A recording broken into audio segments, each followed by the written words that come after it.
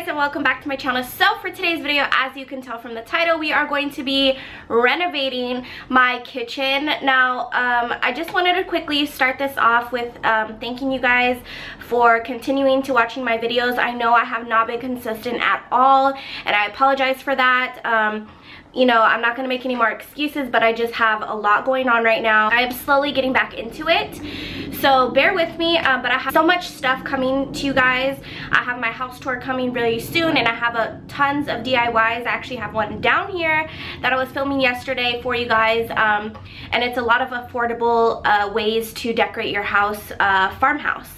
So with that being said, I did also want to quickly say that I am introducing a new series here on my channel. With all that being said, basically I got this idea kind of like from Nitraby. She has a series on her channel called I'm pretty sure it's called From House to Home.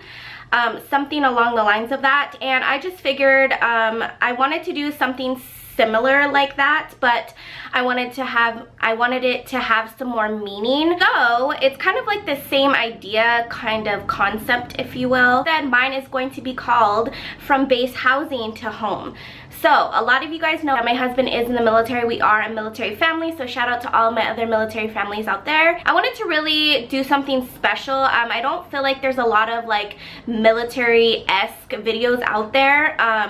So my idea is how we can make these base houses feel like our home. So if you guys are not military, you guys don't know anything what I'm talking about, we do move every 3 to 4 years. So we are always in a new city, new state. So my battery actually died, so I apologize if the lighting is like a little bit different, a little bit harsh. But like I was saying, I wanted to make this series and basically show you that you guys can make your base housing a home. For a lot of people, it's hard to be moving every single 3 to 4 years or whatever it is. And you know, we never really feel like our place is our home because we are always moving and it's always different scenery and whatnot, blah, blah, blah. So I decided to come out with this series and show you guys that it is possible to make base housing your home. So with that being said, I have come up with different ways to decorate my house and just to make it my own. This is going to be my first episode, and I'm so excited about it. I'm very passionate about it. I love home decor. I love decorating. I love transforming from nothing to something. So I really hope you guys will enjoy this video, and I really hope that you guys will also subscribe to my channel. If you guys are new, thank you guys so much for watching. I would love for you guys to subscribe and to become a part of our little family here. Okay guys, so this is what the kitchen looks like right now. So I mean, it doesn't look too bad, it's just a little bit too plain. So as you can see, like these countertops, they are really sticky. They're kind of like chalk-ish. The littlest things will stain these countertops. See, like this, I just scooted this back and it already left a mark. So we are gonna totally transform this kitchen. I have dreamed about having marble countertops, and today I'm gonna make that happen. So first, I just kind of want to show you guys the supplies that you're gonna need for this DIY. So the first thing is going to be any marble contact paper. I got mine off Amazon for about 10 bucks. I found buying on Amazon is the cheapest way to go because they do sell these in stores and at Home Depot, but they're like $24, $30. So I believe these ones were about $10 to $12 each, so I will have those listed down below. And then also for the tiles, these are the tiles that I got. They're from art3d.com. I also did get these on Amazon, and they look like this. So we will be installing those all along the backsplash right here. And you also are gonna need an X-Acto knife. You can use scissors, but this is honestly like $3. You can also get this on Amazon. I will link it down below. Hey you guys, so the first step in this DIY is you want to make sure that all of your countertops are clean. You do not want any dust or anything like that that's going to be sticking to your tabletops, because that will make your paper lift. And then I am just kind of measuring out the length of the paper, and this definitely, I learned the hard way, is a 2-person job. So you will need another person to assist you, otherwise it's going to be a lot harder.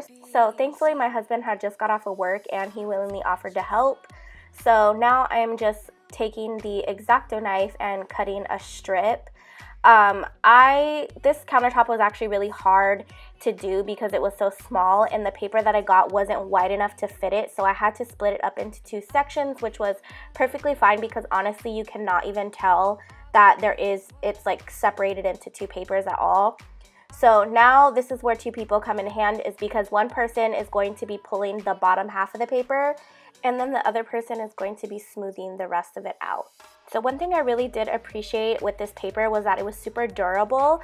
So anytime I messed up or, you know, I placed something incorrectly, it was super easy to just pick back up. Now what you guys are seeing is the other half has already been put on, and I don't know why my husband did this, but he decided to cut the sides of it and then just relay another paper. So I definitely recommend placing it from end to end.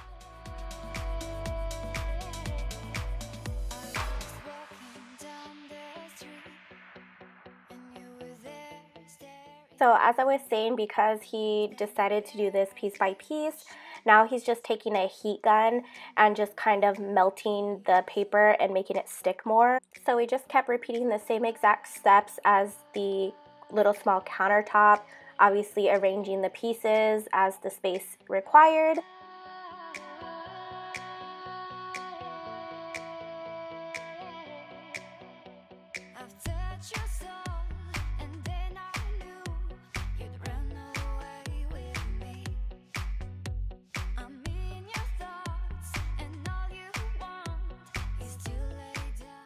Okay, so now moving on to the backsplash, I chose these, I forget what they're called, I think they're called subway tiles. This is very farmhouse.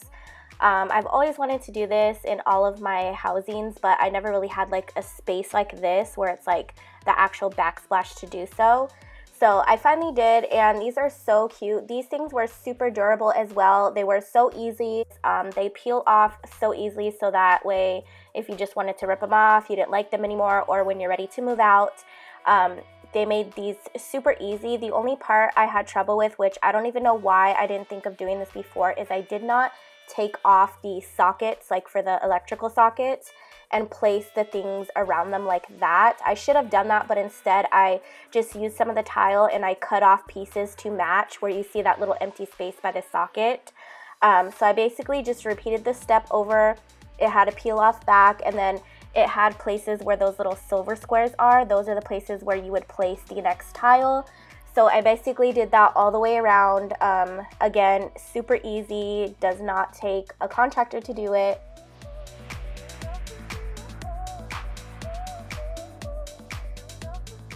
Alrighty guys, and this is the finished product. I absolutely love how it came out. My dreams came true and my bank account was still happy at the end of it. In base housing, it's so hard to make these houses our home and make them feel homey. One day, me and my family will have our dream home, but until then, this is just going to have to do. I am so excited to bring this new series to you guys, and I hope you guys enjoy it, especially to all my fellow military spouses. You definitely can make these military homes your own. So with that being said, thank you guys so much for watching. Don't forget to subscribe, and I will see you guys in my next video. Bye!